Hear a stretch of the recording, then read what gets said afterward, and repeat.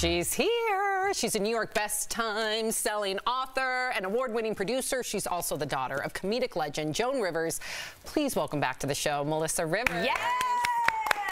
Melissa, hi, everyone. So good to see you. Now, let me tell you, your book is hilarious. Lies My Mother Told Me is confusing a lot of people. Some of our viewers have read it. So that's because a lot of them think the stories are true. So I want us to set the record straight. Truth or lie? Your mom was friends with the Pope and would text him. No. Okay, I have some more for you. You have an older brother named Melvin. Lie. I'm pretty sure. Okay.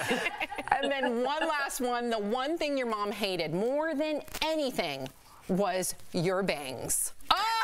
Yes. I love the bangs. I'm here for it. Thank you. Yes, I love the bangs and I love the frames. Very cool. Now, why did she hate the bangs? I'm just curious. That's a good question. What was going on with the bangs that Mom was not feeling? She just never liked them. She just never liked them. I don't know why. It was just a thing.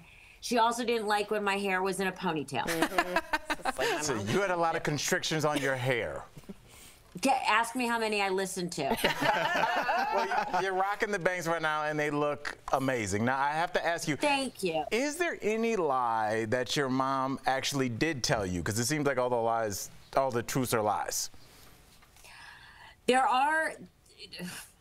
Okay, I think I understand you're asking for a real lie. It was a terrible question. Not a lie that's in the book. I'm trying to follow. I didn't even know what I was asking. Did your mom tell you anything that, what is the damn question? Are you? I didn't get it. Okay, so has your mom ever told you a lie?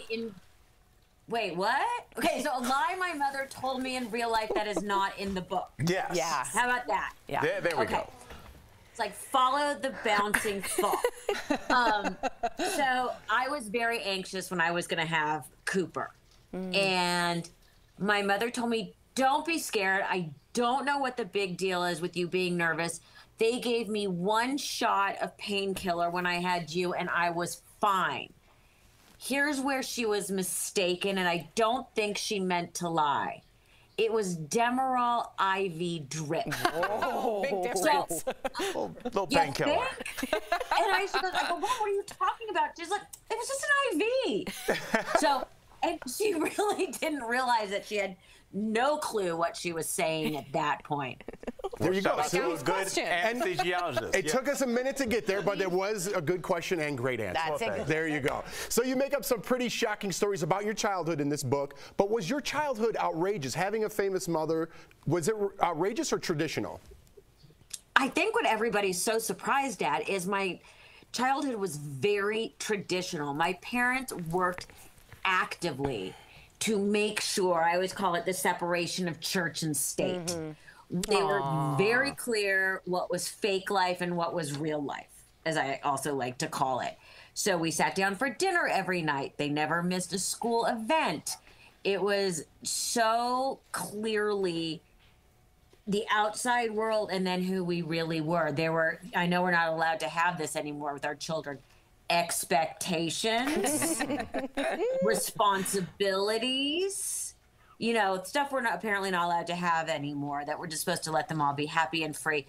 Oh, I got grounded. There was no discussion about it. It wasn't like, let's talk about this. No, they're like, give me the car keys. That's it. You're done. Those pictures were fantastic, by the way. They kind of caught my eye, and I was like, wow, that's really bringing us in. So I was looking at those pictures, I was like, those sunglasses are super in style right now today, and it's interesting how everything's cyclical. Agreed. Thank you for that. I love that that's what you picked out of those photos. Yeah, there were such like beautiful photos, sharing moments. I thought the fashion was really cool. It was beautiful. Go ahead, Tori. I will say, Melissa, your mom sounds like my mom. I caught a call the other day, and she goes, your eyelashes look very dark and very fake. Goodbye. I was like, thanks, Mom. So it's just so similar. Now everyone's looking. You said your mom. They look good. Thanks, Bill. Hold on, I'm looking super close. Okay. They look good. Okay. Wow, that's a meme. Don't listen to her. She's wrong. Thank you. I appreciate that. Was your mom, you kind of touched on this a little bit already, but I wanted to know, was she strict? Was she someone you felt you could go to for weird, awkward sort of puberty questions? I've always wanted to know that about Joan. I don't know her. My parents were pretty strict. Now, the joke is they both thought they weren't, but I did spend a significant amount of my teenage years grounded. Oh, wow. So if they thought they weren't strict, I'm not sure what, they weren't living in the same house as I was. That's Now, and one time my mother actually said to me when we were with Cooper, wow, you're so much of a better parent than I was. And I cannot tell you what a frightening statement that was. Like, I think you should leave that inside in your inner monologue, not your outer. Don't talk that out loud. No, you shouldn't share this with me. No. I also hear, and I can imagine, that your mom liked to pull pranks. And I was wondering, what was sort of the most impressive prank she's ever pulled? Because it sounds delightful. One of the ones that I love was one of her closest friends was this very elegant, very famous hairdresser who went by the name Mr. Kenneth, and he did Marilyn Monroe, wow, and Jackie Kennedy. I mean, like all the New York society ladies. And I guess one point in his younger years, he was in the Navy. So she took a picture of him from when he was a child. She dug up and sent it to a portrait artist and had him put in like a little sailor suit and a tattoo and a parrot on his shoulder. Like, it was the silliest thing. And he lived in this very elegant apartment building. And she paid off the doorman and went and hung it in the lobby of the apartment building. And their game was he would not acknowledge these things. So she's all giggling and laughing, and they have a conversation, does not acknowledge it for like a week. Will not acknowledge it. So she pays the doorman again and moves it up into the little private vestibule of the two apartments on his floor. Will still not acknowledge it. Made her crazy. And like her and her best friend Margie used to walk up to strangers on the street in New York and say, "Excuse me, can we ask you a question?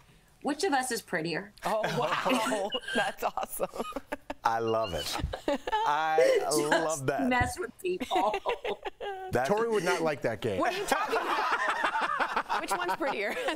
Okay. Yeah.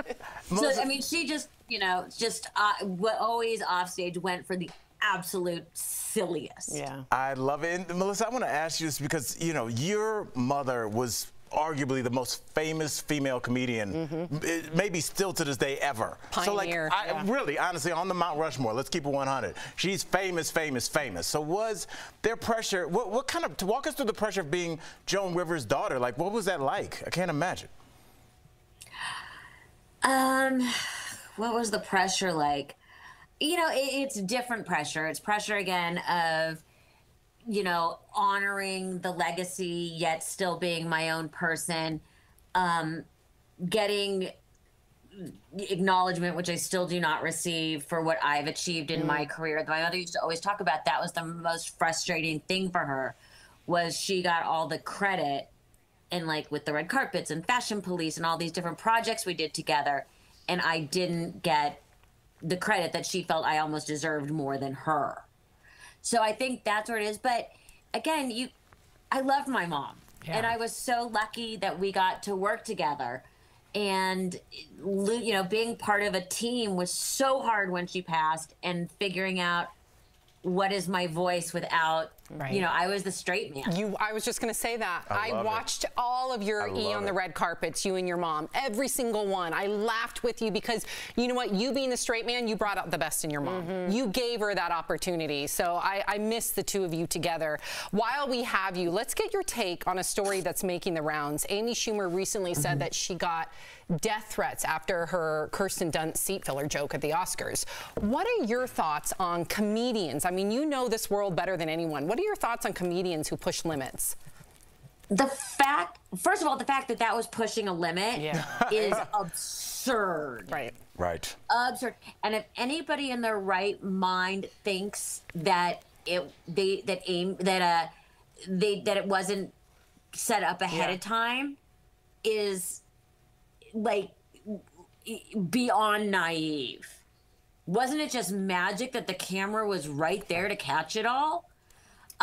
That's crazy. It's crazy. And it's out of control. Speaking of which, with everyone jumping on the cancel culture bandwagon, do you think your mom in the touchy 2022 era would have been canceled, or would she have been the exception to the rule? Fascinating question. I think hopefully she would have been the exception. And I also think at this point, people keep asking me, what would she be doing? How would she be dealing with it? I think cancel culture would now be part of her act. Yeah, I think that's and the absurdity of it. Yeah. So that's sort of where my head is.